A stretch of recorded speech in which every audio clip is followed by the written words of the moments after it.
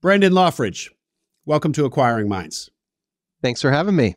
Brandon, today we're going to talk about the intersection of ETA, entrepreneurship through acquisition, and real estate. And that intersection occurs in property management businesses. You bought one and you own a real estate portfolio. So we're going to hear all about how the two of those interact, complement each other or don't. But let's start off with some background on you, please, Brandon. Tell us about your journey to leading up to buying a property management business. Sure. I am currently located in Kansas City, and that's where I was born and raised. Went to the University of Missouri. After college, I moved out to San Diego. But prior to moving to San Diego, I had the good fortune of working for some very entrepreneurial guys some brothers, that's why I say guys, in Columbia, Missouri, where the University of Missouri is. And that led to starting a business kind of right as I was getting out of college. And that business was internet-based and very portable, and had some family in San Diego and a business partner that was in love with San Diego. So we ended up taking that business out to San Diego right after I graduated from college. That was 2010. We lived out in San Diego for about 4 years, ended up growing, selling that business, had an opportunity to kind of take a detour and join a private equity firm. Obviously, I did not have a traditional private equity background. And that was sort of my entree into officially doing something related to entrepreneurship through acquisition. I had been sort of a hobbyist researcher prior to making that turn, and then ended up coming back to Kansas City, working for that private equity firm for a little while, launching a business that failed after leaving that, and then realizing, okay, I need to buy a business here. I liked doing that for the private equity firm, but I didn't really want to be transactional. I would like to buy something and focus on it, and ended up buying North Terrace, my property management business, in 2017. So coming up on 7 years here in the spring. And where does real estate fit into all of this? Tell us about your portfolio. Sure. So that internet business that I mentioned, starting out of college, it was basically, it eventually morphed into kind of just an online agency type of a business, search engine optimization being the core service that we offered.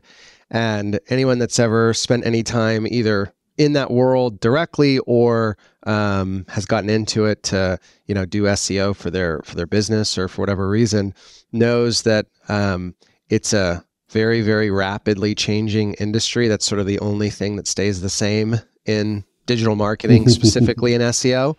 And when your full business is based around that, it feels very fleeting, and like Google at any moment could change something and kind of put you out of business. So I'd always had an interest in real estate. And in my opinion, that was kind of the opposite of something where, just a single change by one company could put you out of business.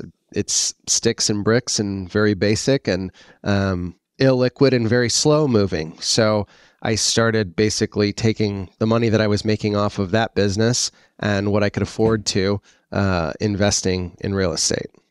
And were these investments, or did you perceive that you would make a career in real estate?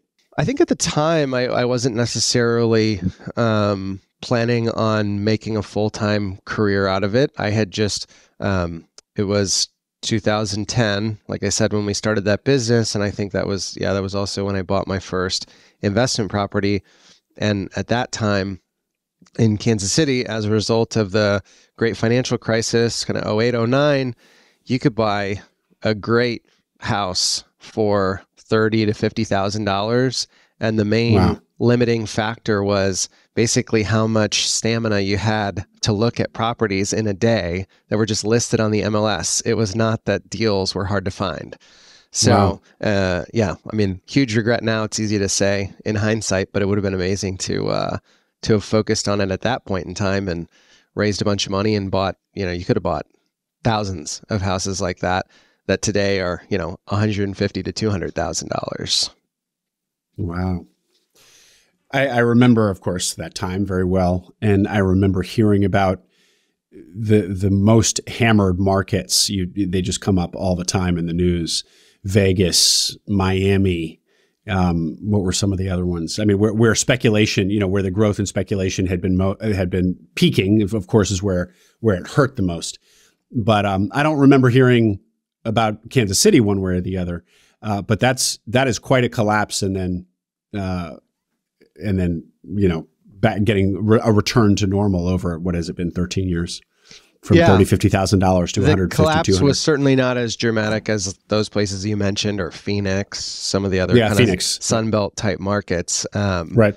But it was significant. And interestingly, something that I noticed early and what attracted me to continue pursuing this was the rents did not have the same reaction as the price of the homes. Rents didn't go down, essentially. They kind of moved up over time. Yeah. So the kind of fundamental value, if you just think about it from purely a value perspective, you could make a very clear arithmetic argument that they're just very solid, assets to acquire. Great. Well, Brandon, one of the things that strikes me about this 13, 15 years going back to you getting out of college is that you had some 0 to 1 entrepreneurship experience. You had online digital business experience, then private equity, real estate on the side. You're building this portfolio, and then buying a business ultimately. So you could have taken any of those and made a career out of them. Was there any, and where you have landed is that you're essentially a real estate guy, but also kind of an ETA guy. You bought a business that complements your real estate portfolio. We're gonna hear all about that. I'm just curious if there were, why do you think you landed on the path that you did when you could have followed any of those into careers? I mean, digital is its own career, PE is its own career, real estate is its own career, the one you took, et cetera. Well, in terms of like making real estate my career, I knew that I didn't want to go be a broker or a lender or something like that. Sort of a solo business where there's not much enterprise value to it. You can certainly make a lot of money. And I would say from 2017, when I bought my business, until a year and a half ago, could have made far more money being a broker, theoretically, than owning a property management company. But I was just kind of long-term oriented in my thinking and wanted to build something with enterprise value, not just, a Rolodex that in good times you can make a lot of money, but then in bad times you're scrambling, basically, which is what a lot of brokers are doing now. I mean, transactions are obviously way, way down. So to answer the real estate portion of your question, I landed on, I wanted an operating business that could somehow kind of fuel and support focusing on building a portfolio over time. And I was not, independently wealthy and able to just go buy enough real estate that I could manage it, as my full-time job. So, but then in terms of landing on real estate, I had already, been buying and building a small portfolio. And I had kind of gotten to the point where it was annoying as a side hustle, and I needed to hire a property management company. And I went through the process of looking, I used a third-party property management company at one point, and that was a pretty terrible experience. I wouldn't say that I was sophisticated at all in how I vetted that group. It was just a referral and went with it, and it was a terrible experience. So then I started digging into the space, and for as much flack, I guess, as it gets as an industry, and it is certainly difficult, there's also a lot of opportunity and a lot of, kind of bolt-on businesses that you can build around it, even outside of the very obvious, let's use it to build a portfolio that we would manage. And I had sort of separate from that decision-making process, decided that while it was exciting to look at deals and buy businesses for that private equity firm, I got a lot more excited about doubling something that you already owned than the inorganic growth of let's just buy more and more and more. It's a lot more exciting to make a change in a business and see it forever improve over, oftentimes relatively simple things. I know at this point, the cliche is, get rid of the fax machine. I think that's like the SMB Twitter cliche. But there's a lot of things like that. And it's more exciting and interesting to do that and go deeper in one business to me than it is to just buy more and more and more businesses. So I think it was just the convergence of all those factors basically led me to, hey, the shortest path to get to where I want to go is buy an operating business, and that operating business should be in real estate. And if it's in real estate, here's what makes sense. Yeah. And did you ever consider, understanding that you had a real estate portfolio, that you were already feeling this pain point of property management, you needing to outsource property management, seeing that what was on offer out there wasn't good, you could probably do better. But did you ever consider buying a different type of business outside of real estate, buying, the HVAC business or whatever it was? Because one thing, just to fill in a little bit of a gap here, you knew out in San Diego, you'd met Tim Ludwig, who's a big name in search. So you were pretty familiar with ETA and search for some number of years. And so your aperture was going to be wider than just, let me buy a property management business. You saw all of the potential that was here in ETA broadly. So did you ever consider buying something that wasn't directly applicable to your own real estate portfolio? Oh, absolutely. Yeah. Looked at deals for years. When we had that online marketing business that I mentioned, we had the good fortune of having an employee who then became a partner in the business. And obviously I was very young. My partner is only a few years older than me. And this employee that we had who became a partner really kind of ran the whole business for us at a certain point. And we were pretty free. I mean, I would say maybe I spent 20 hours a week on that business itself, and the rest of my time was free, and I didn't have any kids. And now it's one of those things where I see just how much free time I really had and wasted. But I would typically... Brandon, did you put in an operator and it actually worked? Well, we were still there, and no, we wouldn't have phrased it that way at the time. And we were still involved in the business. It's definitely different because it was not, just buying a business and putting somebody in and hoping it works out sort of thing. We had built the business and he was there early. Really it was more of he was a business partner. It just didn't happen to found it, So no, I wouldn't classify it as the dream of putting in an operator.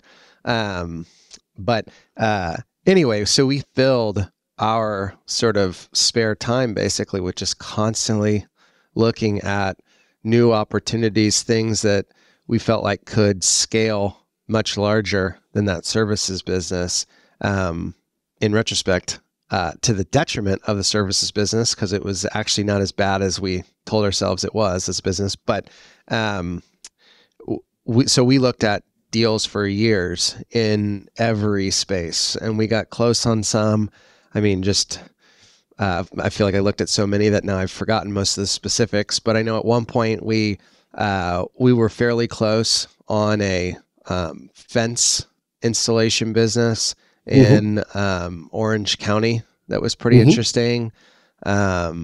We dug pretty deep in the travel space at one point because that had become a little bit in vogue in the search fund world, in the same way that like document management and some of those other sort of classic search fund industries kind of have a moment and shine bright.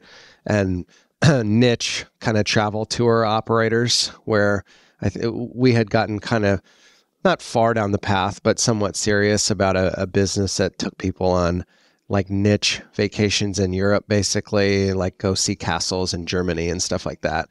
I had looked at tons of obscure operating businesses with little to no common theme, other than obviously we would hope there was some sort of way that we felt like there might be an edge in online marketing that we could bring to the table.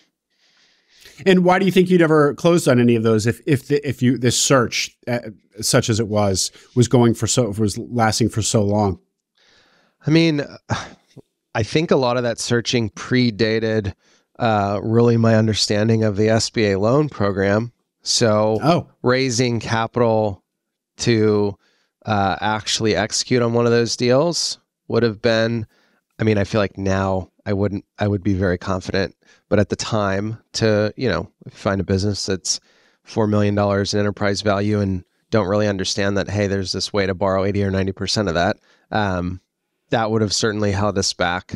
And I don't know, we were fixated too on scalability to like an extreme degree. And like, we don't want to do this if it can't be a huge business. And I've certainly changed my thinking on that, and care more sort of about durability of a business and the ability for that business to last a long time rather than quickly get really large. So I think we would shut down a lot of opportunities for that reason. It's a somewhat attractive business, but can we grow it to 50 or $100 million a year? No. Okay. We're not interested. Brendan, how much damage has the, kind of Silicon Valley giant, quick, like incredibly fast growing business that is the bar that we were all shooting for? How much damage has it done? Lost opportunities, lost talent, who for years, people like you and me who for years didn't go do something because they thought that we had this unrealistically, ridiculously high bar. It's really actually quite frustrating as I articulate it. Well, it is. It's an extreme amount of damage. It would be, I'm sure somebody's done the research. Obviously you could quantify that in a number of different ways, but I think it's interesting how, and we weren't, just to preface this a little bit, we weren't necessarily like, oh, we need to have, a Facebook level outcome or something like that. But again, like on the level of what I was saying, $50, $100 million a year in revenue plus kind of opportunity, or this isn't worth our time. And I think it's caused a lot of damage because if you really look at who's successful, and this took me a few years to come around and see this, you look at who's successful in a community and who do you want to be, typically it's the small business owner that has a pretty simple business and has just kind of incrementally made that better over time, and maybe bought some real estate or whatever, and it's just lifestyle business as a pejorative. It's like the opposite to me. Whatever the opposite of pejorative is, a compliment, I guess. That's what a lifestyle business is to me. That's the whole point of a business. So yeah, it definitely caused us to waste a lot of time. Well, another reaction to your story there. Boy, if you guys were turned on by the idea of buying a business, but you didn't know about the SBA possibility, that must have just gotten you really excited when you were like, after years of thinking you were going to have to raise money from investors or however you want to finance it, to then learn, holy smokes, we can do that. We can get 80 or 90% of this thing financed by a bank. Yeah, that must have been an exciting moment. For sure. And I think there was there was an initial couple of years where I just didn't even know about it. And it sounds funny now, but I think 10 years ago, it was a lot less common. And there really weren't, even today, a lot of people have the experience where they go into their local bank who says that they do SBA loans, and you say, I want to buy a business with an SBA loan. And they say, well, you can't do that. It's for equipment or it's for real estate or whatever. It's just their understanding of the program. So there's still a lot of that sentiment out there, kind of like in the non-Twitter world. And there weren't these, like, maybe Live Oak Bank, I'm sure it existed, but like, I don't think that there were these kind of will go anywhere focused on ETA type lenders that existed at that time. So it was definitely a much more niche thing, people doing it. And then separate from that, the partner that I mentioned, who was a few years older, he had a successful outcome prior to our business. So I'm not sure how keen he would have been on, like, we were very married at the time, still good friends and partners on some real estate, but we sort of had a blood brother type situation where we did everything together, and I would have and did, I think, write off opportunities that would need to be financed by things that were personally guaranteed because he wasn't interested in doing that. Yeah. Makes sense. But you're right. I mean, it's so funny, one's own psychology. When you get into something, you assume that that's how things always were. So when I started learning about ETA and, all the way back in 2021, just 2 years ago, SBA was well known, but that doesn't mean that it was 10 years before that. Like there's been a lot that's happened since from 2011 to 2021. So I explicitly remember that when I started researching using SBA loan to buy a business, there was like a handful of websites that even talked about it. And one in particular that had described like the timeline of major changes to the SBA program that made it viable, including like raising the limit from 2 million to 5 million, which I think happened 2014, 2015-ish, maybe a few years before that. But so it's only recently for sure that it's come into the general consciousness, and then with a sizing up of the limit as well. That's good history. I didn't know that. Another quick aside on this. So travel businesses, I can't even imagine what the pitch is there. I know Greg Geronimus, big name in traditional search funds, had a travel business. I know Guesswork Investing Online looked at a travel business, but I mean, just indulge me. What's the 30-second? Why did it ever have a moment in the sun from the search perspective? It doesn't seem to have any of the attributes that seem canonical today. Well, it doesn't have recurring revenue. However, a lot of niche travel businesses that have, a good marketing pitch or hook, like, okay, we're the adventure travel company to South America or something like that. Or even, that's not a great example.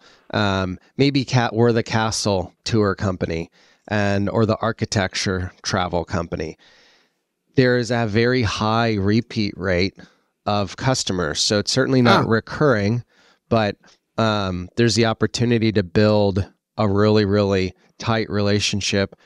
Like you probably could, and I'm totally making this up, I'm not citing a study, but I bet if you did the research on the lifetime value of like a Viking cruise customer, it's definitely not one Viking cruise. I wouldn't be surprised if it's like 4 or 5 Viking cruises.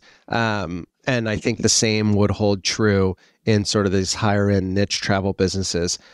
They have a really interesting working capital kind of structure, negative working capital. So usually you're getting paid a year in advance or 6 months in advance, whatever it is. And then you're paying for everything as it happens. So that's really attractive. So you don't need any working capital essentially. And then if you've got a good model, you could obviously take that working capital, or at least the profit portion of that working capital, and expand into new tours, acquiring customers, whatever it is, and it could grow very fast, theoretically. So the specific one that we looked at was like European focused, and I think they had castle tours and things like that, and they had proven out that it did have a high repeat rate of business, and it did have the really attractive working capital. So I think those are the reasons that it was interesting. And I don't know if you've planned a family vacation in the last few years. It's a huge pain. And there's almost, and I know I'm saying family when this is typically the profile of somebody that does this is not a family, but just planned a vacation period. It's a huge pain. And personally, I've never used a tour company, but I could see the appeal for sure of just, here's what I want to do, and you figure out the logistics. I don't have to think about it. Well, thank you for that. And one more thing before we return to your story. You just touched on it, and you said it to me explicitly in our pre-call as well. Essentially, you had this agency. It was throwing off cash. I'm putting words in your mouth. I think I can't remember how you put it, but you didn't think it was that strong of business or that great of a business, and so you were looking for something else. And you now see that differently. And I think what you said on the pre-call was, back then you didn't look at service, you didn't smile upon service businesses generally, and now of course you love them. You've already glanced off it, but address that directly and how you've evolved your thinking there. Well, specifically the service that we offered there was link building in SEO, if you're familiar with that. But, Sure. just you've got to get links to pages to rank well, or websites to rank well. It's changed how you sort of qualify what a great link is. But in general, a link is a vote. You go out and get more votes, and we were at the higher end of that. There's everything from you can do very spammy stuff up to, the best is going to be if like the New York Times mentions you and it's just totally inorganic or totally organic, excuse me. You didn't do anything except maybe produce some amazing content to get a link. So that was the business we offered. Our client base, however, was not the end user. It was large agencies where they would much rather, instead of building up a capability in-house to go out and get links, they would rather just have a price from somebody like us at that time, and they can just mark it up or pass it on or whatever. It's just like a GC versus self-performing work. It's a lot easier if you own the relationship to just mark something up. So we had quite a few really good high-level agency relationships. We had a ton of them, but if you look at the top customers that we had that were spending a lot with us, tens of thousands a month up to, I think the top customers were probably over 100,000 a month, and for years. And just that feeling of Google being able to sort of theoretically shut our business off at any moment, that constantly was rattling around in our brains. And so we would convince ourselves that, hey, we shouldn't put much effort into this because it could be gone at any moment. And we then allowed that to kind of creep into how we treated the rest of the business, I guess, because a more appropriate response would have been to say, well, what are other service lines that we could offer these customers, since we have these great relationships? What are other things that their clients need that they would love to just mark up us offering the service? And we've aggregated all this demand from a bunch of different agencies, so we can, even if they would perform it in-house, maybe we can do it better or cheaper or whatever, because we've got, we can keep a full-time team busy or whatever the thing is. That would have been a much better response than let's do something totally unrelated because we just don't like the idea of this service business because it's never going to be, a $50 or $100 million business. I think it probably could have been a $10 million business, and probably with great margins. So it was, that's great. It was definitely a lesson learned. Yeah. And so, and how does that fit into your overall evolution of going from an aversion to services businesses to an appreciation for them? Because is it kind of what we've already said, that like, let's not fixate on $50 and $100 million opportunities. A $10 million business, which many services businesses can realistically get to, can throw off $2, $3, $4 maybe $million a year. Sounds pretty good to me, sort of thinking. Yeah, and now it's kind of a thing that I will forget about, or I'll, there's some shiny object that's starting to distract me, but thankfully I shut that stuff down very quickly now. And remembering that feeling and how basically that business still exists today, and we sold it in 2014, and one of our employees at that time also has started like the same business again and does very well with it. So this business that in 2010, 2011, we started and felt like it was going to go away at any moment, so we wouldn't focus on it, is still alive and doing well, 13 years later. So then I use that just again as a reminder, where especially in my business now, because some of the issues sort of rhyme with issues that we would have had in that business, but there is no like Google that could turn it off. So that was the primary problem that we had with that business always. And just, it's a good reminder and way to kind of keep myself grounded and focused on what I have that's working and just keep going. Well, I do want to just throw in my perspective here and make sure the audience is clear. Your concern that Google could, there was platform risk, what they call platform risk. Yeah. Like one change in the bowels of the Google organization or the Google algorithm could overnight sink that line of business. And that is a very valid concern. And there are countless examples of that happening with respect to SEO, with respect to e-commerce, if you're on Amazon, FBA businesses, basically any business that somehow relies on one of the big platforms is very beholden to the whims of that platform or that algorithm. And it is a very, very real risk. So you were, and I know you're not saying the opposite, you were right to be concerned about that. But where you're saying you were wrong was the play was not to just exit digital agencies altogether. It would have been to spin up a different line or two or three of offerings to these great clients that you had and reduce the over reliance on SEO link building stuff. So yeah, just want to make that clear that the platform risk that you guys perceived was real. And even though there are plenty of businesses today that make millions on Amazon or make millions on link building and SEO, they're very vulnerable. They're just as vulnerable today as they were in 2014. Google itself, we're seeing with GPT, who knows what happens with consumer habits around search. But I mean, there's a question today of whether SEO itself is doomed. I'm now getting a little bit off track, but I wanted to throw that in there.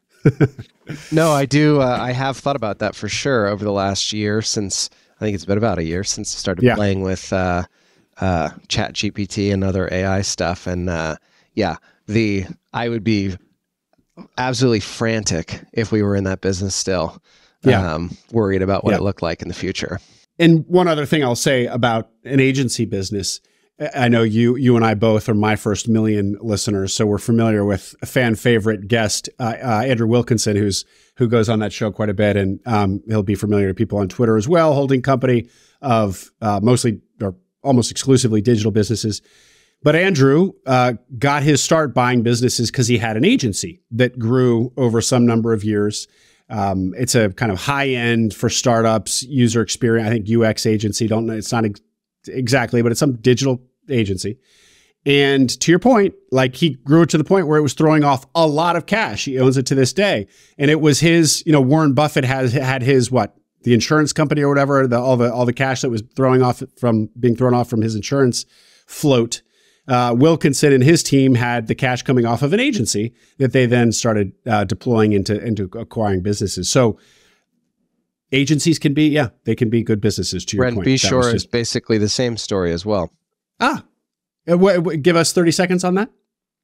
Well, he had an agency business, and they spun off a lot of startups, and I don't know that any of those really became too much. But then he went on to buy another agency business and kind of doubled down on their core, and it was doing really well. And then they used the cash that they were earning off of those businesses to go and buy unrelated businesses, and then built it to the level where it was a pretty impressive holding company. Before then, now he does, institutional funds and has investors, but that was all with his own money and, kind of a self-funded search before that was a term.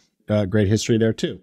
All right, Brandon, let's return to your story now. Okay, so you were in San Diego, you moved back to Kansas City. What year was that, and how big is your real estate portfolio at this point?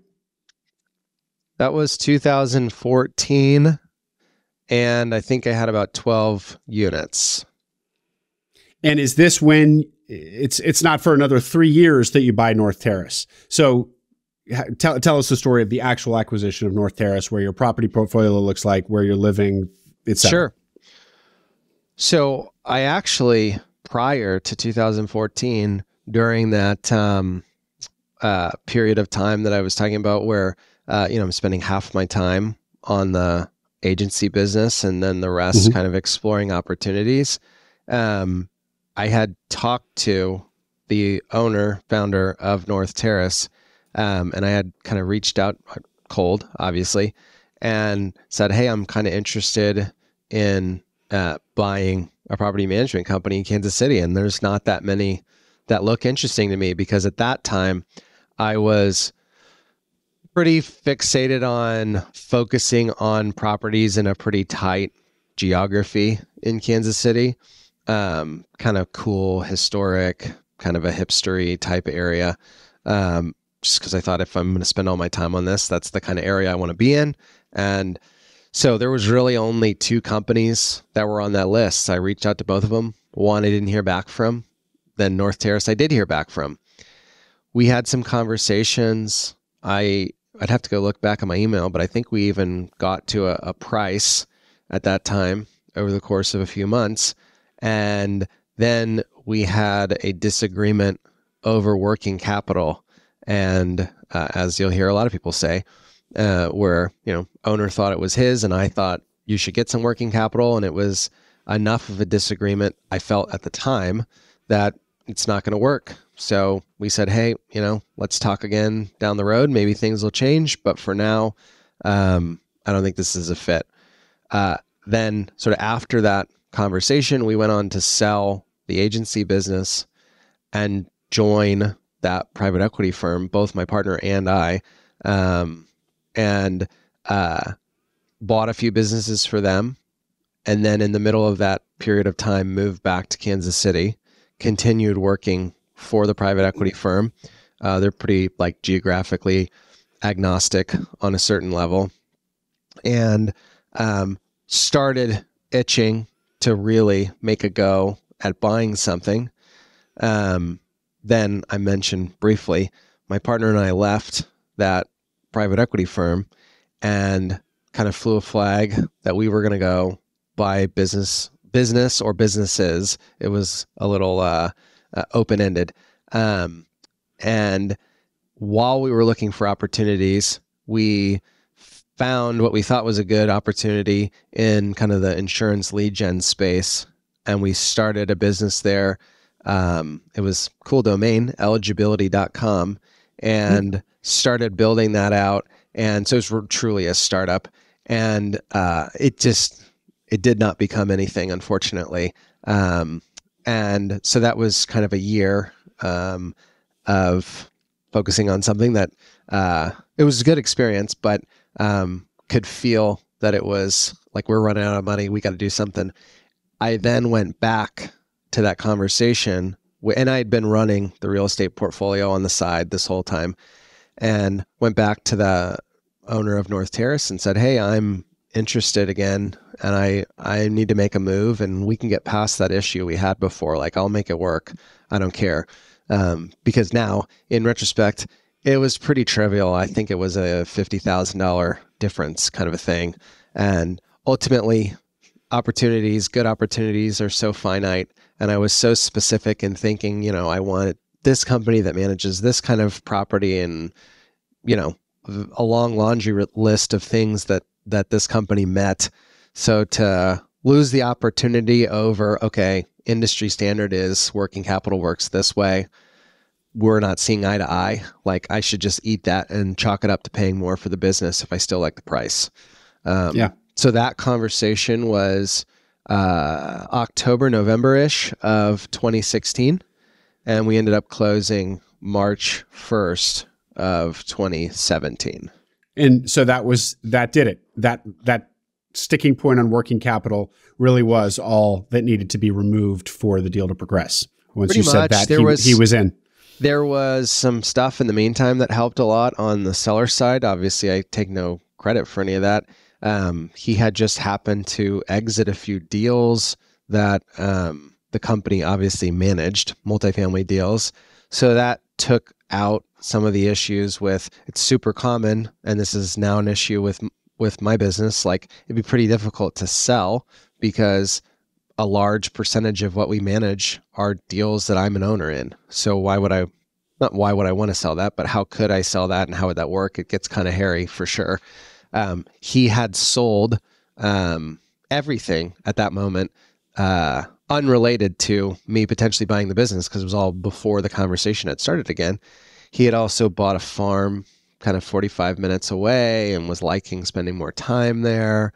I had already demonstrated that I had some of the more difficult things, I think, to find in somebody that would buy this sort of business, just the block by block kind of obsession with real estate in the areas that we focused in. Like it's sort of hard to put a teaser out and say buy a property management company and then hope that the person that presents themselves just has that, and he recognized that that was fairly unique.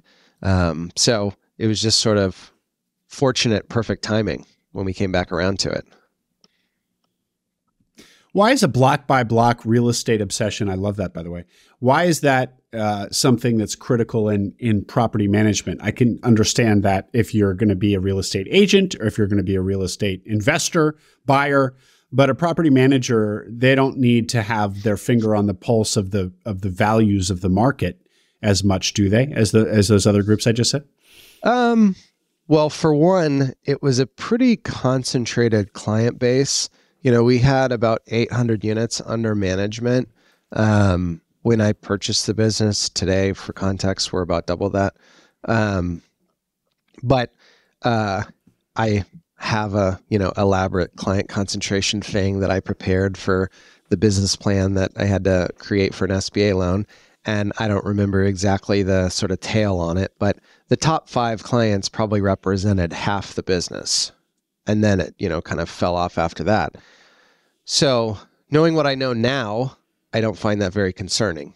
Obviously, at the time, it felt very concerning, and any reasonable lender is going to bring that up as a potential big deal, as they should. And being able to demonstrate credibility to those clients and to the lender through just like, we start talking about a property that we manage or one that we could manage, whatever. And I can say, oh, well, I know that was owned by so-and-so at such and such point, and they sold it and bought this. And just like all this, deep domain knowledge that you would expect to take years of like being in the business to have, if I walked into it with some level of that, it's a lot more plausible that I'm not going to like lose these clients because I don't know what I'm doing or I don't know the market or whatever the case may be. Tell us a little bit more about North Terrace. You said it had 800 doors, 800 units under management. What else can you tell us about it at the moment and when you bought it? Sure. Well, at the moment that I bought it, we were certainly more, quote unquote, old school, I guess. That's somewhat the business and somewhat just, the market has changed. One of the things that I really liked about property management is I felt like it was 10 years behind a lot of other businesses. I think maybe it's not 10 today, but it's still a few years. The things that have become industry standard in, say, plumbing or HVAC, or even more progressive like lead generation industries like mortgages. The way that a lead is worked, for instance, in the mortgage space, and go fill out a Quicken Loans form and then like, God help you. Brace yourself. It's going to be hell for the rest of your life, essentially. Yeah.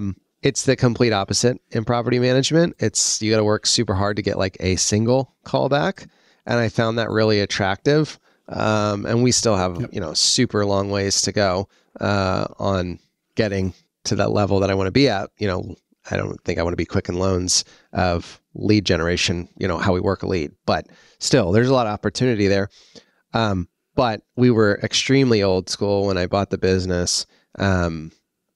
Didn't take online payments. It was like you come in on Monday morning and there's $20,000 in money orders on the floor, which is like terrifying to me to think about now. But that was like every Monday morning, with like the 2x4 in the brackets holding the door closed, kind of a thing. So I'm trying to think of other good examples of how old school we were. I mean, the resident portal, pretty much only advertised on Craigslist, just kind of like the, doing business like it was 2000 or even before, maybe even. Today, it's not like we're, bleeding edge tech progressives or whatever. But for the property management industry, especially for kind of this smaller scattered site, small apartment building space, we at least have all the basic blocking and tackling done that you would expect in larger buildings, the obvious resident portals and online payments, and we have a more professional office. It doesn't, when I bought the business, the office had all these like little pony walls, and you could hear every single conversation that anyone ever had. There were no private offices, which was like crazy to me and drove me nuts. So I'd always be outside on my phone. So yeah, we've made a bunch of incremental changes like that, but and employee wise, we're probably about double so that's kind of tracked. I think we are kind of at a tipping point though now where incrementally we can add units faster than we have to add labor on the management side, which is an interesting tipping point, obviously, to be at. And they call that scale, Brandon. That's the word of choice. I'm not supposed to say, right? But so yeah. And Brandon, how can you give us some revenue numbers around where it was and what it is today? And headcount, you said doubled, but how many people then and now? Yeah, when I bought it, it was 12 or so, and we're about 25 today. Okay.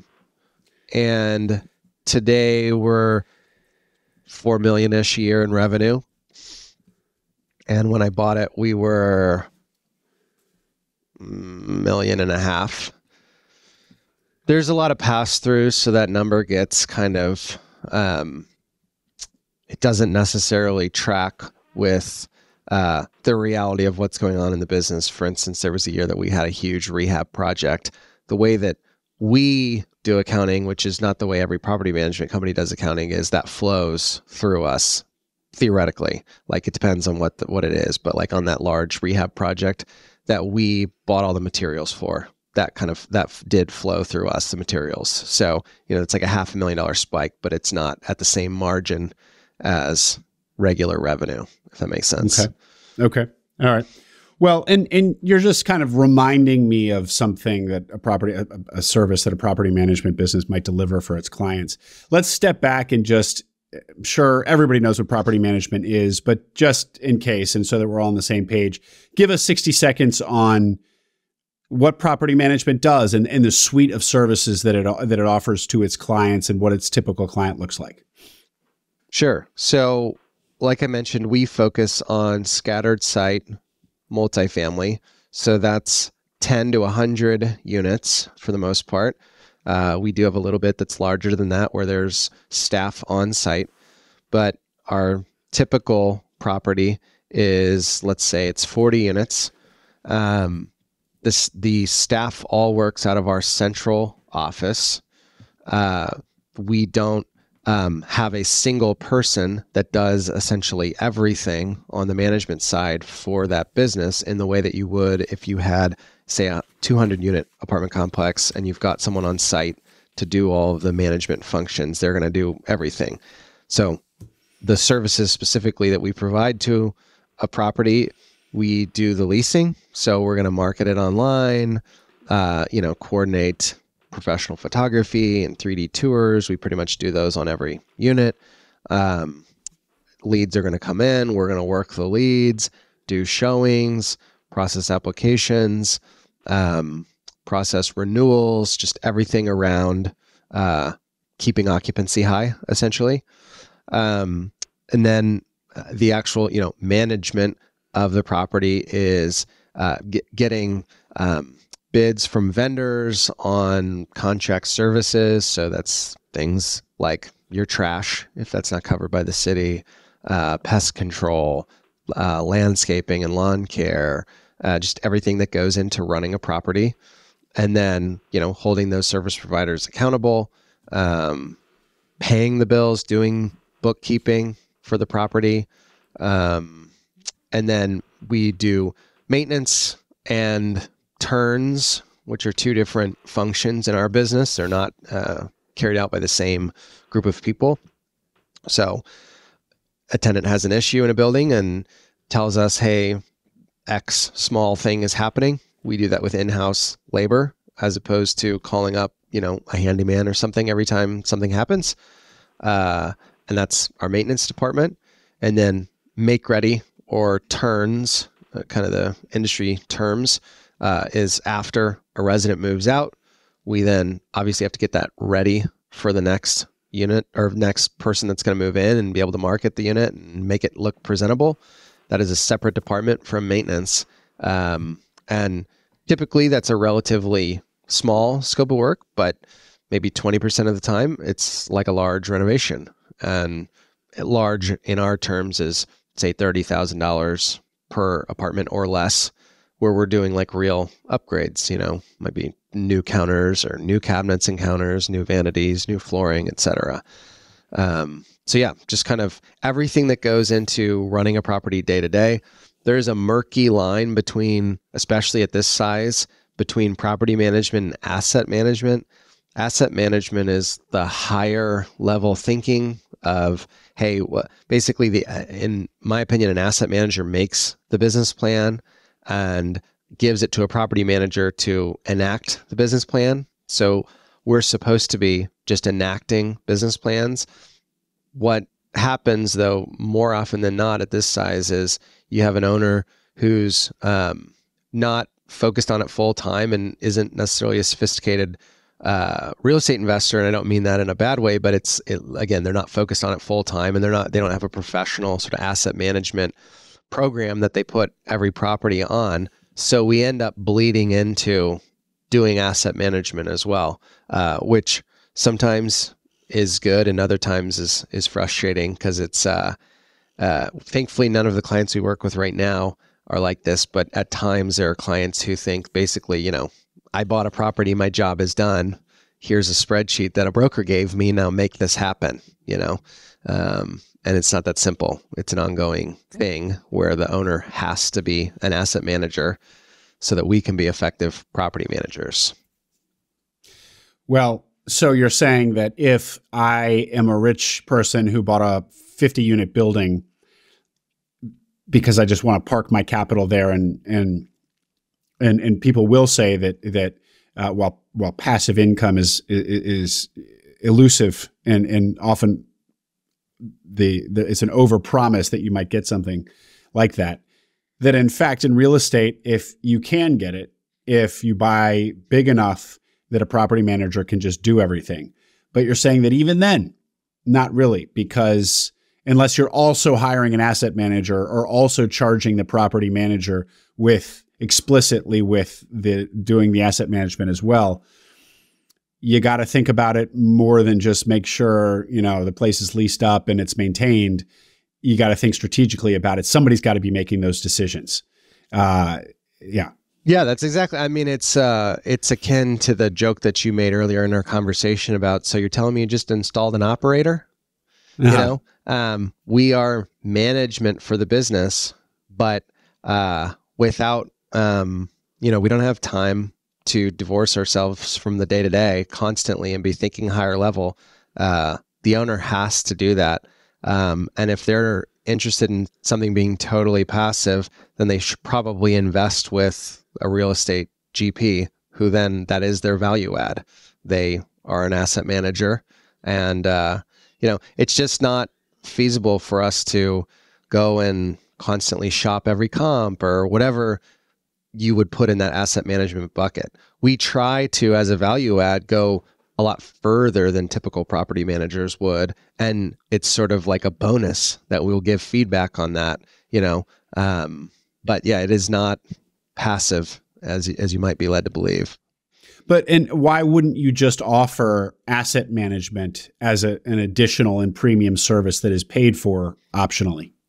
We should. I mean, it's an interesting sort of case study in understanding what you're buying, basically, where there was that, like I mentioned, the client concentration. And a lot of the reason I think that those clients chose North Terrace was because, and North Terrace was really just, it wasn't just the seller, but, more or less at that time, it was the seller. He was a lot more involved with each individual client than I am. We have just more structure and hierarchy where there's certain things that there's certain clients where I'm really just not that involved. We just do property management and that's sort of the end of it. But for instance, at that time, he wrote all of the monthly reports for every single property.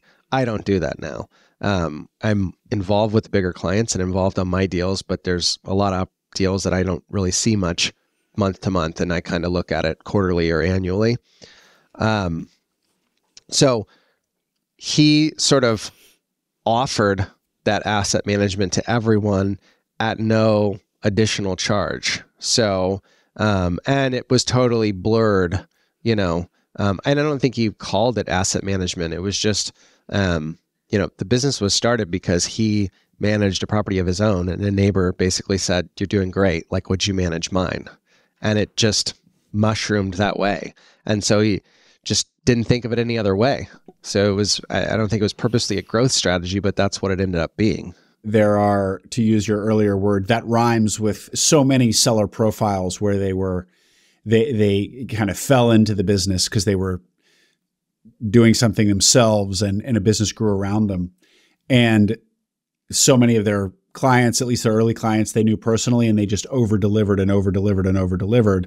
And when a new buyer, comes in and really needs to professionalize that and set some boundaries, it's a bit of a pickle because you have to now kind of claw back some of the services that the clients were getting for free from the seller, and start charging for them or figure out some other way to deliver them that's profitable to you. Yeah, absolutely. And then there is an additional added kind of wrinkle in property management where at times it feels like everything we charge for is a direct value destroyer essentially for the client or our property. We're this weird dynamic where we're both partners and we're their foe in a sense, because if we just start charging more, it's seen as, at times, or at least in the short term, revenue is kind of finite, but expenses could be infinite if we start charging for things. And obviously that's how you value a property. So if you used to get a service for free and now it's charged, you're paying for it. Not only are you paying for it, but you're also multiplying that through, at a multiple, the way the property is valued. So it's really a big deal. So I have been more focused on, let's figure out how we can generate revenue for the properties. And then occasionally I say, hey, look, we've done X, Y, and Z. I need to charge for this in this way now, So yeah. I lead with the value, obviously, and then try and ask for a little bit of it back.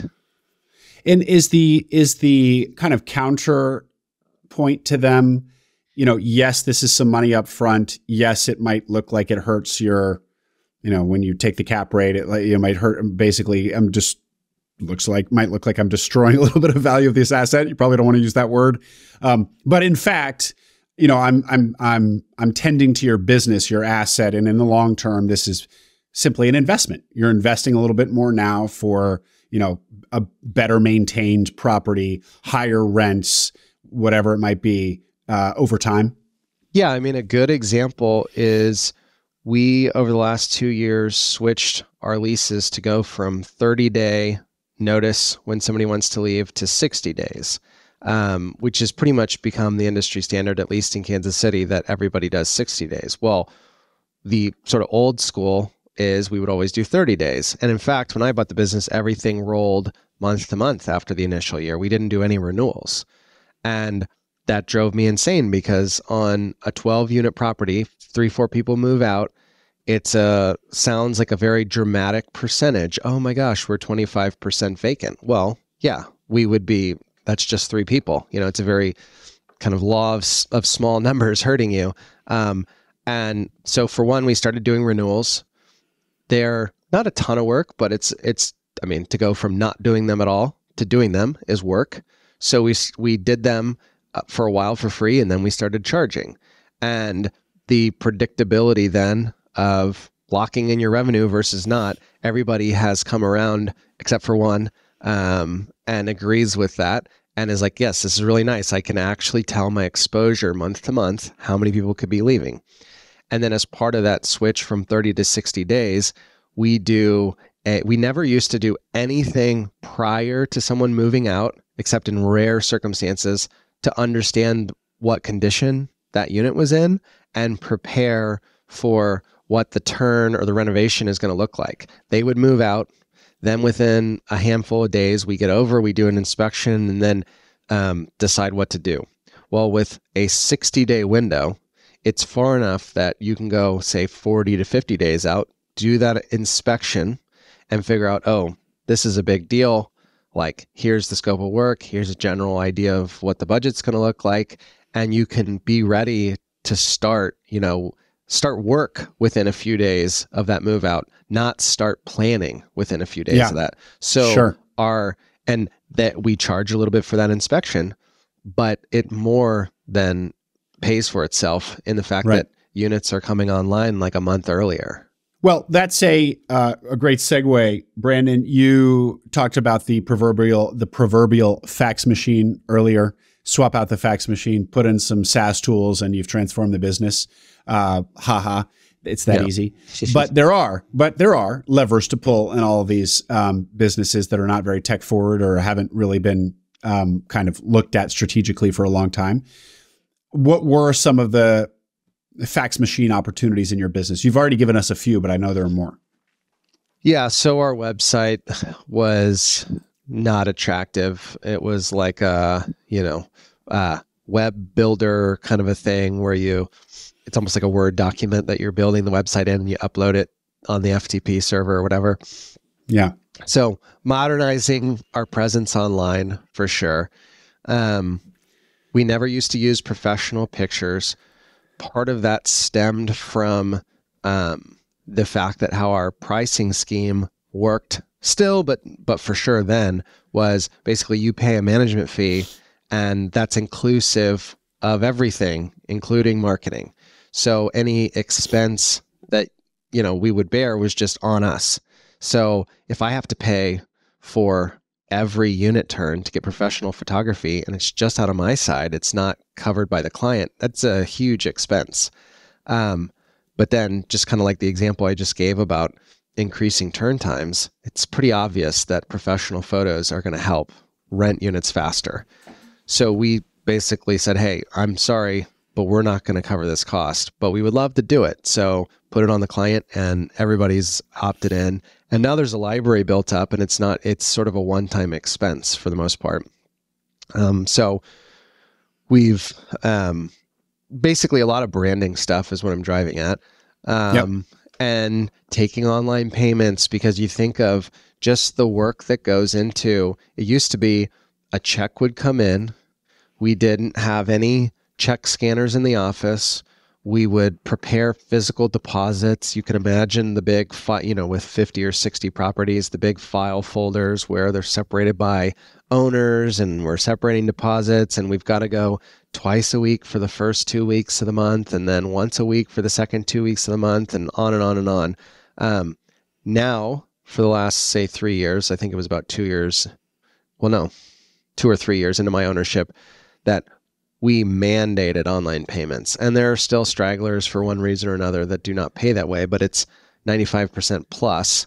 And that every step that goes into processing a check is now just, they pay it online and it's in the operating account. And it's basically reconciles itself. So that's an extreme amount of administrative work that's saved. We used to do physical in-person lease signings, which I'm always uncomfortable, when I go to buy a car or something like that. You're constantly in these situations where you're signing a legal document, but you really don't have an opportunity to review it. Like realistically, unless you're the person that's just going to sit in the office for 6 hours. And that was not by design. That wasn't why North Terrace did it that way, but that's just the reality. Here's your lease, sign it and get out of here with your keys. We now send that all ahead of time and do e-signature. And then the day you move in, just come in and pick up a copy and some keys and thank you gift, whatever. So that's like another one of those things where instead of spending 30 minutes with every single person, it's like a 5-minute thing and a better outcome for them. And super organized on the back end because we don't have to scan a lease. It's already in the system. So trying to think of other good examples. It's just an infinite list of tiny little optimizations like that, basically. Using, we weren't cloud-based before. We had a server, but it was physical. So you think about, you go inspect a unit. What does that look like? Well, everyone, of course, uses their personal phone. They've got the pictures on there. They all have their own separate way of how they get those pictures onto the server. Maybe they email them to themselves. Maybe they plug their phone in and move it over on the computer, but it's slow. They probably forget half the time because it's like clunky to go do something in the field, have to come back to the office and finish the process. So now I'm like crazy about like any work that's performed that's going to end up on our, we use Microsoft, our kind of server, quote unquote, that's in the cloud, needs to originate there, unless it's just like in some program that you can't do it that way. But don't start a Word document, save it on your computer and move it in there. Like originate it there so that everyone can see that it's been started. And photos the same way. So just very long list of things like that. No single thing that's like incredible, but they all add up to a lot of efficiency and organization that's, our lives can go haywire pretty quickly if little things are not organized. So, Brandon, it feels like when I hear that in fact your opportunity set this is the fax machine story. Yeah, I would say that it was. Or the 100 fax machines, maybe I should say. And there's not one, you can't do it in one fell swoop, but 100 small things, as you said at the very end there, add up. Yeah, I think the cliche with the fax machine is that's your job is complete once you get rid of the fax machine. So that's just, it's all just table stakes in my opinion. Yeah. And there's still a laundry list of things like that we still do in an old school way. It's interesting. I, like many small business buyers, probably have not, even 7 years later, spent as much time in each individual department as I probably should. It's one of the flaws, I guess, with the fact that this business is also like I'm buying real estate all the time, and deals can sometimes take up a lot of time. So they take you off working on the business. But I'll get into some department and realize, okay, we don't need to do this way. Like there's no reason that. A good example recently is our bank reconciliations were very manual, and we do a lot of them because every property has at least one operating account. Sometimes they've got reserve accounts or other things, beyond that. So call it 150 bank reconciliations every month. And that's just monthly. I'd rather that happen weekly or even daily. And that's just like crazy to imagine, given the way that happens now, which is like taking a physical statement or printing off a statement or exporting it into Excel and side by side on two monitors doing a reconciliation.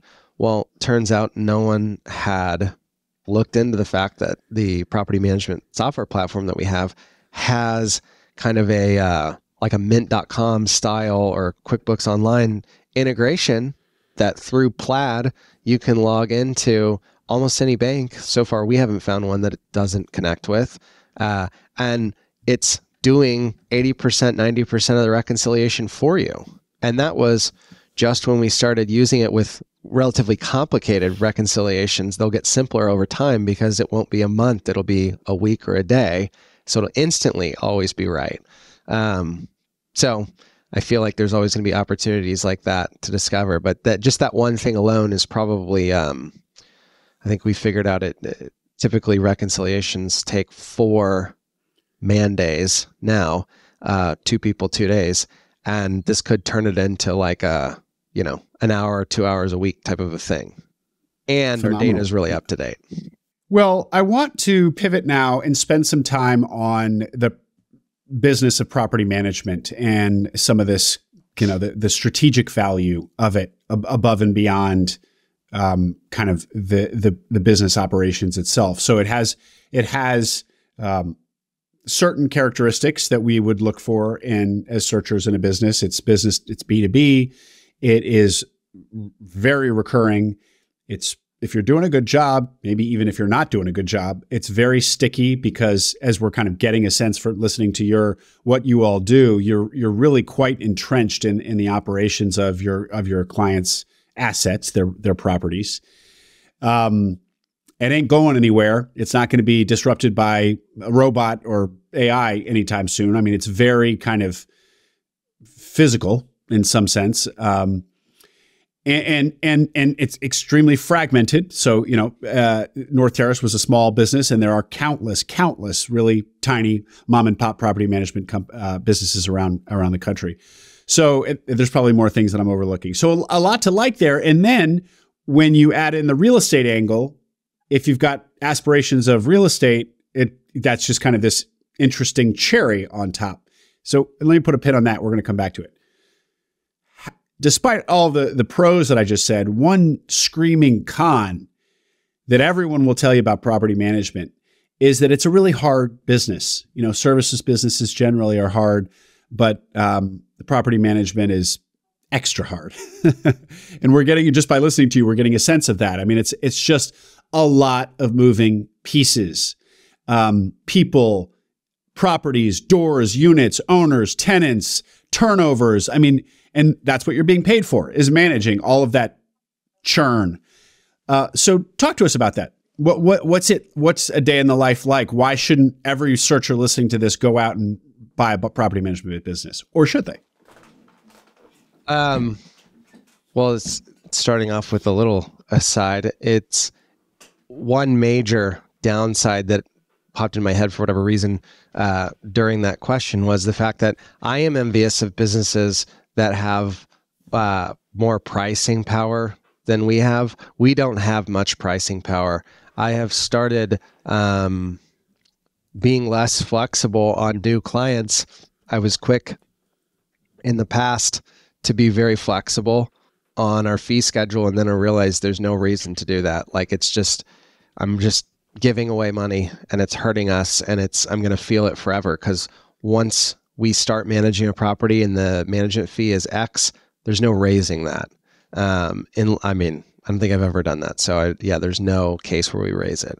Versus using my example of the fence business that we looked at, everyone knows that over the last few years, those sorts of service providers, sure, the inputs got more expensive, but no problem. Just adjust the output and figure out a place where you've gone too far and dial back, or, you can be more dynamic in how you adjust for things.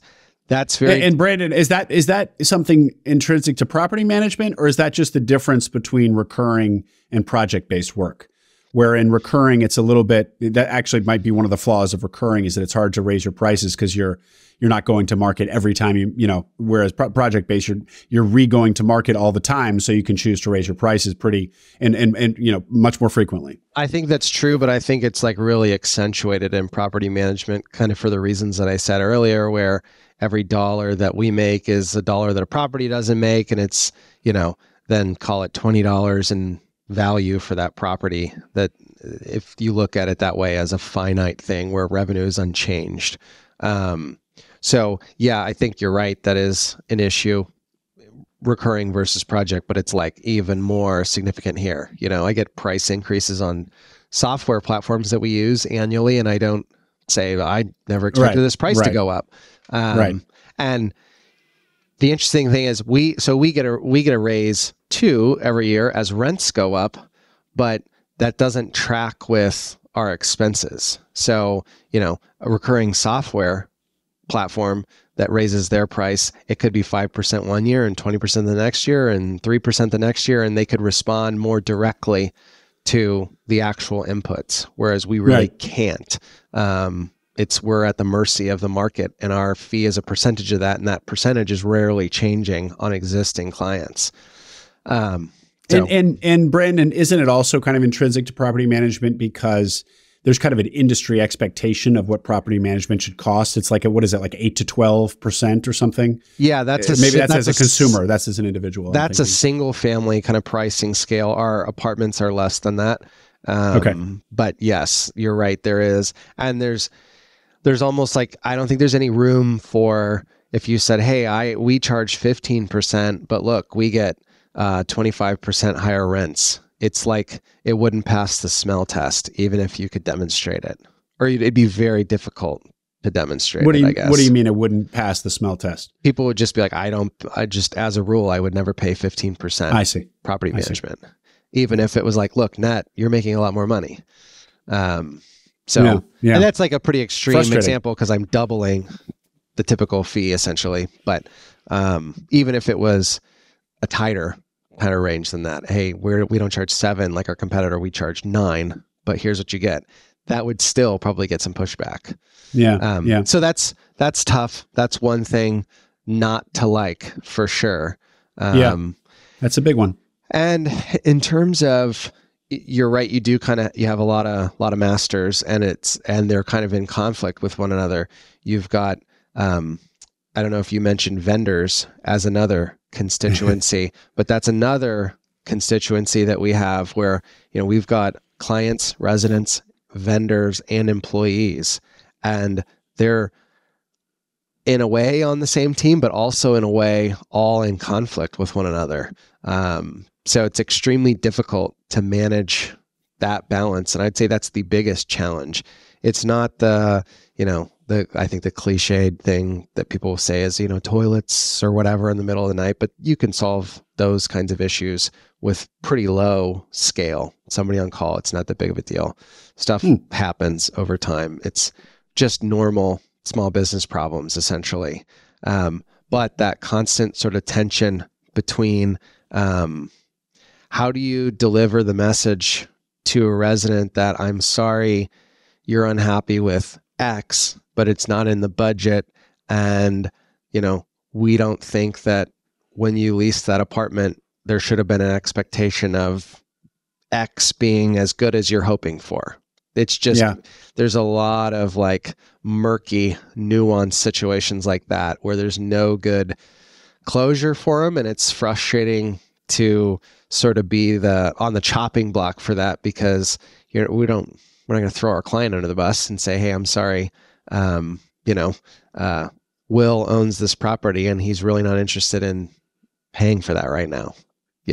Well, it's a good point too, that maybe, correct me if wrong, one of the difficult parts of this business is that you where you sit, you get to absorb all of the negative energy of the tenants. You're the buffer between the tenant and the owner. You're always the bad guy. You're always the one just, like I said, absorbing that energy and having to kind of try to diffuse it if you can. It's true. We deal with that in a few ways. One way we deal with that is by just vetting the owners and the properties that we will work with on the front end. We're not mercenaries. And if you can tell that the person is not going to be good to work with, just kind of get those signals, then we're not going to do it. That's not how we're going to say it to them, but just, probably going to blame it on the property or something. And then if the property is not a fit, that's pretty easy to just say. I mean, usually people aren't emotionally attached, and you could just say, hey, I'm sorry, this is just kind of a crummy property. We don't want to do this. And so that's one way we deal with it, vetting on the front end. I don't put us in positions where I'm afraid to walk away from a client. We don't get in too deep. So if a client seems great, but then an issue happens and they say, whatever the issue is, I'm sorry that this really terrible thing happened, but I'm not going to pay for that. We would say, okay, fine, then we're not going to work with you. And then we do a lot to try, and they're very small things, but try and be not just, there's this kind of like old school landlord ethos of like, we do what the lease says and that's the end of it, kind of, not like customer service oriented at all. And it's pretty basic stuff, but like we do a little move-in gift that I mentioned earlier when they sign a lease. We actually leave it in the unit. We don't give it to them when they come into the apartment. So it starts off with, our leasing team is great. They're very, that's the fun part of leasing an apartment. So it's kind of easy to be really positive there. They make sure it's a great experience. Then the first interaction they have with us when they move in on moving day is they've got a surprise little gift bag from us. And it's got, it's kind of like useful stuff, and it's a water so that they can take a break from moving, and like just kind of thoughtful. And nice. Then, and we check in with them. We do like a bonus program for one of the things I'm always talking about on Twitter is Google reviews. We do a bonus program where we ask, hey, how did that service order go today? If they say it was good, if it was bad, we deal with it. If it was good, then we say, hey, we'll give a $10 bonus to the maintenance tech that did that today. If you just mention them by name in a Google review, and we really follow through. And that has been an amazing hack. And it's like, it kind of spreads throughout the business. And so we also then give a bonus quarterly to whoever gets the most Google reviews on top of just the per review mention. Yeah. And it allows everyone to talk about a lot more positive things and, not get so down when they're only dealing with complaints, That's a great little hack. And I feel like anybody running any sort of business where they're interacting with the public and their teams are interacting with the public, doesn't have to be property management. You could offer a same sort of incentive that's to the consumer, and that indirectly trickles up to your crew people. Yeah. And that one has been very successful for us. One of the things that you said in the pre-call, Brandon, was that because the business is so difficult, the business of property management is so difficult, rather than seeing that as a negative, you saw that as opportunity. Can you just articulate what you meant there? Yeah. I mean, I think like I just mentioned, that old school attitude of we do what's in the lease and that's it. Dropping that attitude, for one, to the extent that it's possible, because that doesn't inherently have a limit. Like, yeah, sure, we could come and do your laundry for you too. We'd probably be everybody's favorite landlord if we did that. So within reason, what we can afford to do, just not having that attitude, and being customer focused without it having any sort of, not only does it not have a negative implication for our business or for our clients in terms of like costing them more because we're just like, oh, screw it on the late fees or whatever. Like, we're enforcing policy, but we're doing it positively, and we're doing a lot of stuff above and beyond. So I would say that's the main way that we've kind of dealt with that challenging opportunity, and not just, sort of been frustrated. Okay. Well, we're bumping up on time, Brandon, and I want to spend the rest of it talking about how this can complement somebody building a real estate portfolio. I asked you on our pre-call, are you a real estate guy with a property management business, or vice versa, a property management business guy with some real estate holdings? And you self-identify as you're real estate first. So we've spent most of our conversation talking about property management business because this is a searcher audience. But now let's bring them together. And for anybody listening who either already has real estate or aspires to build a real estate portfolio, and more than just, a couple units, but something substantial and really build wealth over years, over the long term. Talk to us about how owning a property management business has served that goal and how it all fits together. Yeah, I mean, it makes me think again of that comment that you kind of made about, it turns out real estate's not as passive as we've been led to believe. It's not. It's a business, just like any other business. I think that there is more infrastructure in place in the real estate industry to allow it to be a more passive business than, just buying whatever operating business in another state. Like, it's feasible to think that you could buy an apartment complex in another state, and there are people you can find and put together a team to run that business for you. But it is still a business that you have to oversee. And that's what I want. I wanted to build a big portfolio and to give me the time and space to oversee that business. This is the clearest path. Was find an operating business that allows me to focus on my real estate portfolio. Even though I am a real estate guy with a property management business, I actually spend way more of my time on the property management business than being the real estate guy. I'd like for that to shift over time. And it has shifted in the right direction over the past few years, for sure, to where it was, sort of 95-5 on 95 operating the business and 5 on looking for deals and putting them together. And it's gone in the right direction where it's a lot kind of closer to an even split. And that's part of what, inspires me to work on the business, though, to accelerate that shift. But just there's there's a million advantages. I know what things cost because we do projects for clients. And if I was just that client, I wouldn't have that exposure.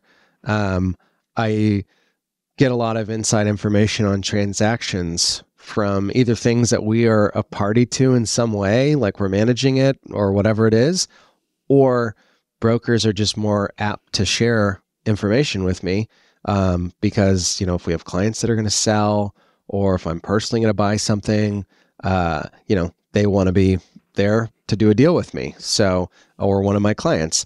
So it just puts me in the middle of a lot of opportunities and a lot of interesting information that you would just be on the outside of if you were not running this business. And I do have a funny analogy that I often make. Please. That I don't know if I mentioned in our pre-call, but if someone said to you, "Hey, I want to buy apartment building," let's say I live on the West Coast, I want to buy apartment buildings in the Midwest. I've done the research. Kansas City is great. I have started talking to people about deals, and now I just need to hire a property management company to kind of make it all happen and come to life. And I'll give them the spreadsheet and they can do it. Okay, that I'm saying it in a little bit of a flippant way, but it doesn't sound that crazy. But if you change that from real estate to anything else, you said, I always say barbershops for whatever reason, but if you said I've identified that barbershops are undervalued in Kansas City and they charge too little for haircuts, and it's actually shocking. The haircuts look just the same there as they do in LA, and all I got to do is find the barbershop management company who will put my business plan into practice and execute it perfectly. You'd be like, this person is insane. This is the worst idea I've ever heard. So I don't know if I just had to gratuitously get that illusion that I like to make in there, but that's good. That's kind of why you always, as a owner, have to at least plan to do the asset management, because it is not that simple that you can just flip it over to somebody and it'll come out the way that you were promised. Mm-hmm. But for whatever reason, we've all been tricked into thinking that's possible. Even I have been tricked into thinking that's possible to a higher degree than it is, seeing it fail over and over. Well, okay. So you have just explained that owning a property management company does have this kind of knowledge flywheel effect of being a player in the local market. You got access to all this information that you might not otherwise, and people too, presumably. Let's take the question of property management owner and real estate portfolio owner in three parts. So if you already have a real estate portfolio, which you did, if you don't, nor do you have any intention of building one, how does property management look as a business to get into? And finally, if you don't yet have a real estate portfolio, is buying a property management company maybe an accelerant to get there? So you didn't have to memorize those. I'll take them one by one. So the first one was you, Brandon. Like, for somebody who already has more than like a unit or two or three, but maybe a substantial portfolio, and they're entrepreneurial. They're not just a real estate investor. They might want to buy a business or have a business one day. Sounds like, at least based on your experience, buying a property management business makes sense. What would you tell that person? Yeah, if they're going to actually operate the business or have a partner that's going to actually operate the business and they'll really be involved, then yes, I think it makes sense. If they're just doing it to say we have our own management company, but they're not going to be that involved, then I think it's a lot more of a toss-up whether that makes sense. I have seen clients of ours who said we're going to bring management in-house and started a property management company, but were not like in the business themselves, and it did not go well. You should at that point just hire somebody like us, because it's effectively the same thing. Great. Now, what if you are just a searcher, no interest in real estate, you don't have a portfolio, nor do you intend to build one? So the merits of property management without any kind of strategic play into a real estate asset builder, what would you say to that person? Is it we've talked about the pros and cons, but would you say look elsewhere, or what would you tell that person? I would tell that person at the moment, it's definitely a good momentum business. There is like institutional demand to kind of aggregate property management companies, especially in the single family space, where if you had an opportunity to buy one or a few property management companies, there's a real opportunity to professionalize those and then sell them on. As a business that you're thinking, I might hold this forever, I don't see the point in doing it if you're not also going to be building a portfolio. That's what's so attractive about it, is the fact that it's this rare business where the operating business, could double, for instance, like mine did in 7 years. But your portfolio, like my portfolio, is 20 times larger than it was when I bought the business. So business 2x, portfolio 20x. I can't think of many other examples of businesses where you kind of move the client base in your direction a little bit more proprietary to your own deals or whatever it is in that other business, and not scale the operating business kind of in lockstep. So that's really attractive and makes those kind of problems we were talking about before with all your kind of different constituents with opposing issues. It lessens the blow a lot when you think about it that way. So I would say it's one of those two things. Either you're going to build a portfolio or you're optimizing a business to sell it on to kind of an aggregator. Just a pure third-party business that's going to be around forever. I don't know if that's an interesting opportunity to me. Great. Thank you. But let me just double click on the 20x, your real estate portfolio, 20x'd your property management business doubled. Sorry. And so you're saying that you 20x'd your real estate portfolio because of the strategic play that is North Terrace? Yeah. Like it wouldn't, like if you didn't have North Terrace, you wouldn't have 20x'd your real estate portfolio. Correct. I would not have, for sure. Okay. Okay, great. Well, that's pretty compelling. But what about you had said going all the way back to the top when you were in private equity with your partner and friend, and you guys realized that like doing transactions was less fun to you, which is kind of like what you're kind of implying that's what a lot of private equity is. Assuming you're not on the operations side of private equity, you're like the private equity one doing deals. A lot of it's just doing deal after deal after deal. And growing inorganically. And you really liked the idea of getting into buying a business and then getting into it and pulling the levers and making it grow. And you've done that in your property management business. But we're also hearing that you've been doing a lot of real estate deals as well. And in fact, you'd like to shift much more of your attention to doing more real estate deals. So isn't doing real estate deals just that kind of just transaction by transaction by transaction, the same thing that didn't turn you on about private equity? No, I classify them totally differently because I don't want to say it's like easy to buy a property. It's certainly not easy, but it's nothing compared to buying a business, and just the level of nuance that comes with buying a business. It's really when we buy like an apartment building, we're just buying a client. It could be someone else could own that building and we manage it for them, and it's going to be basically the exact same output on our side. Or I might as well buy it or put together a group to buy it because it's going to be the same amount of work, and at least we also own the building. So no, it does not feel transactional in the same way. And it also feels like it's building the business of having that portfolio, basically.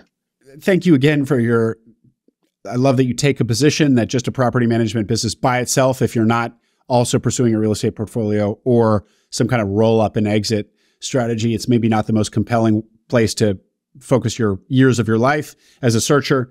But what about one of the other kind of strategic fantasies people have about property management where it touches all the vendor relationships that you talked about. You touch so many different vendors, general contractors, HVAC, basically all the vendors that service the properties you have these relationships with. And so you just know a lot of people, you're well networked in that world, but also, rather than, paying the mechanical contractor who's a different business to go in and the landlord's paying them to go into the building and fix something. If that mechanical contractor were owned by Brandon as well, it gets more interesting. And if you have this fantasy of kind of buying all of these different vendors up, so you own a property management company and all of its attendant vendors, what about that play? Because I've heard that people talk about that many times. Is that realistic? I think it's interesting. We haven't done a ton of that. There's definitely some, and so like using an example of something in our business that's kind of gone in and out of house a few times, groundskeeping, and then also snow and ice removal. Yeah. So groundskeeping used to be in-house. Then we moved it out of house. Then we moved it back in-house, and it was terrible that second time. And now it's like, never again will it be in-house. I would rather put our efforts into negotiating and being like, it creates a little bit of an adversarial relationship with the client even if we use sort of industry standard practices to bid, and there's no like bid rigging or whatever you want to call it to give it to us exclusively. We still have to produce a great result of what's another very difficult business. I think groundskeeping is pretty hard.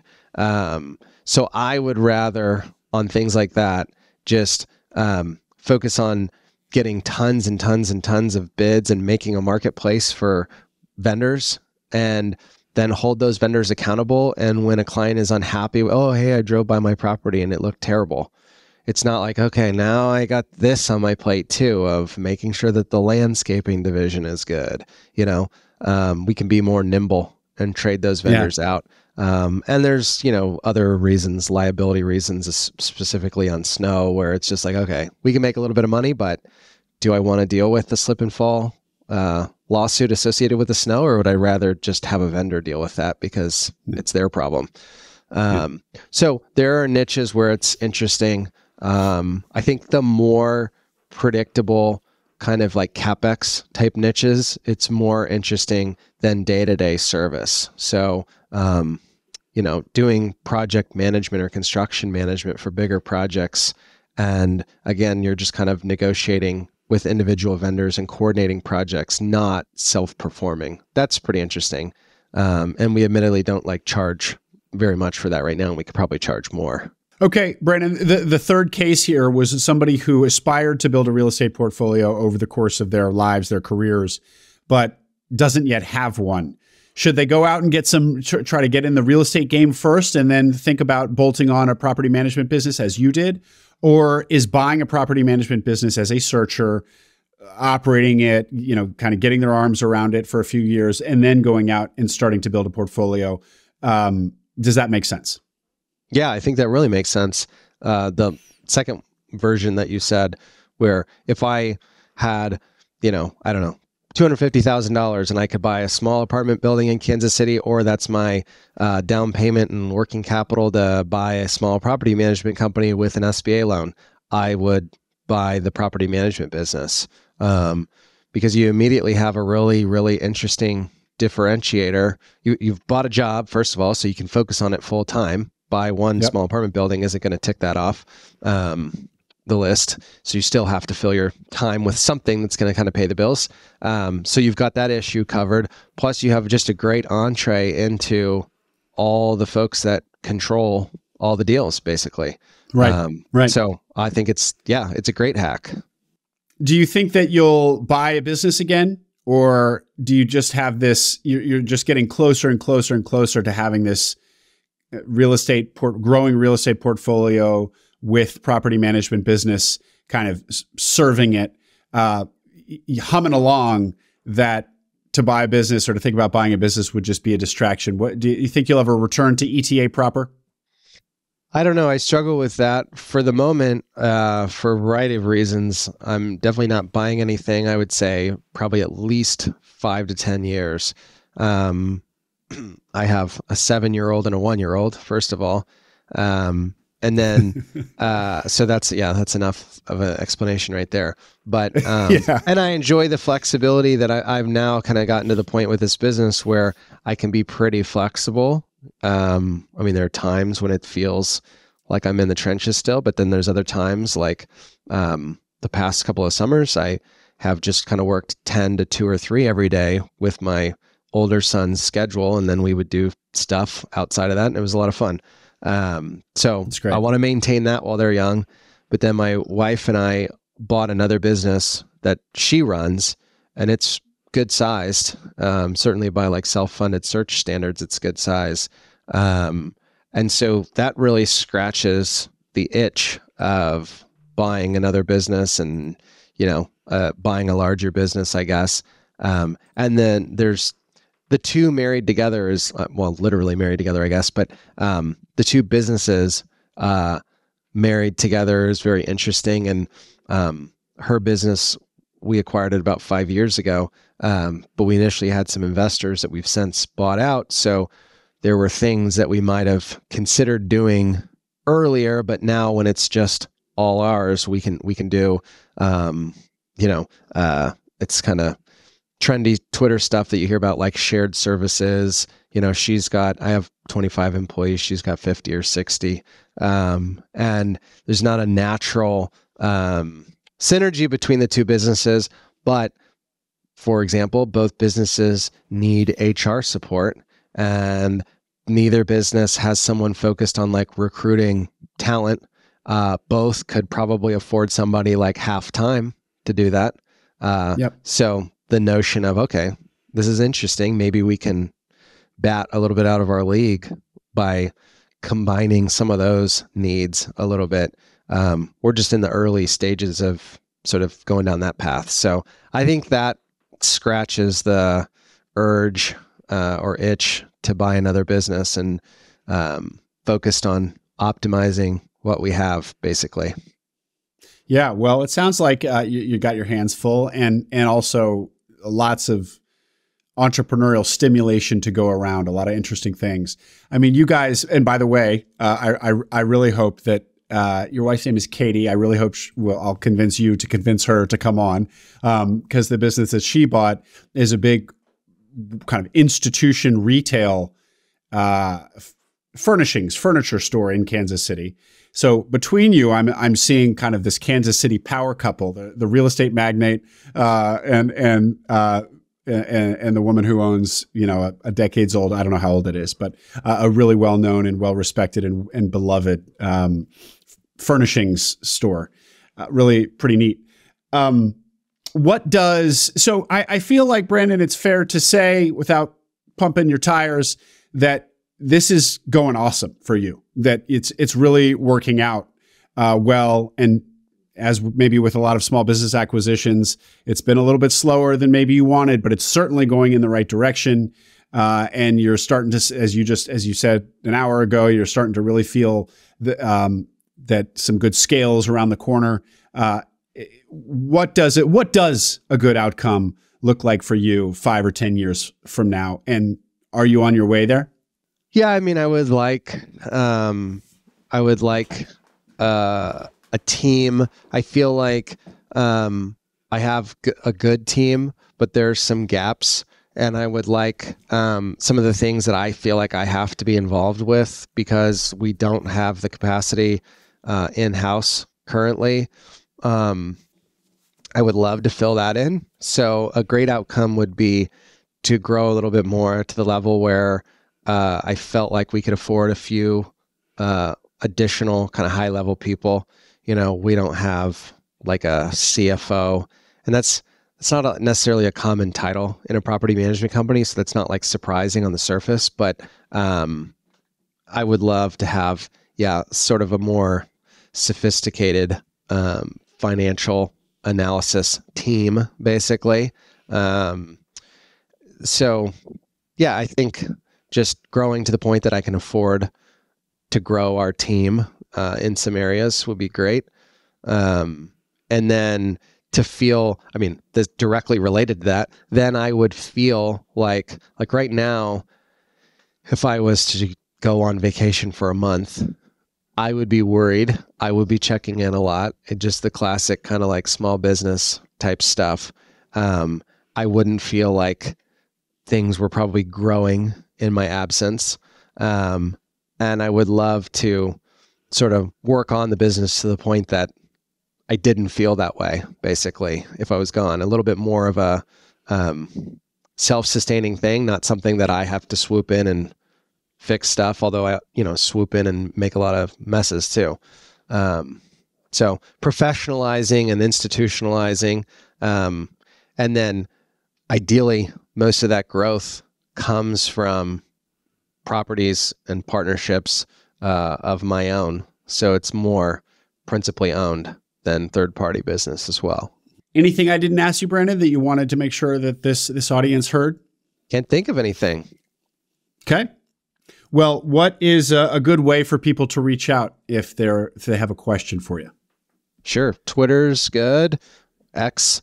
My handle is my last name, Laughridge, Laughridge. Or email me, Brandon@northterrace.com. Great. I should say here that you did a thread on buying a business that went kind of viral back in 2020 and got you a lot of attention. I remember seeing it, and I feel like I've seen it more than once. I have it here in front of me, but it basically just lays out a compelling argument for ETA. This was, I don't know, just the normies and the masses got a hold of it, and it went viral. But I'll link to it as well. It looks like it has 6,000 bookmarks. 6,000 people have bookmarked it. Oh, that's crazy! I didn't know that number. Yeah, that's actually the of all the kind of KPIs of a tweet, that's the one that matters the most. It's what people really want to save. So congratulations for 6,000 people pocketing one of the things. It was something you put out there. Well, anyway, thanks. I'll link to that in the notes. Twitter presence is kind of underwhelming as of late. I just I don't know. Last 6 to 12 months, I've faded a little bit. So yeah, I unpinned that from my profile, and then nobody liked me anymore, so I faded away, I guess. Well, maybe we'll juice your profile a little bit by linking to it in the notes. There we go. Brandon Laughridge, thanks for giving me so much of your time and being so transparent. Fascinating to learn about property management, real estate, ETA, and how they all work together. Thank you. I appreciate the opportunity. I love the podcast. Thank you. I hope you enjoyed that interview. Make sure you subscribe to the Acquiring Minds channel below. We are now publishing twice a week, so tons of new interviews and stories to come, stories that will help you along your own path to acquiring a business.